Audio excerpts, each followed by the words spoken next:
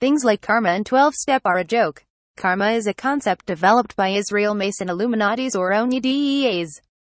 A fraternal order of bullies. A false guilt trip placed on fools with no religious or broken guidelines in faith.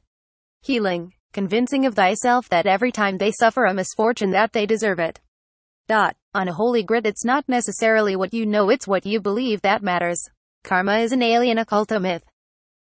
It is used to justify petty theft from the civilian population of MK Ultra monarch Nazi or Nazis, meaning they don't have access to higher dimensions.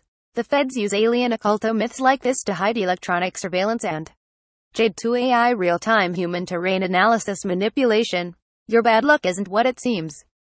Low-level compartmentalized feds steal from the civilians to pay back Israel Mason Illumicorp debts.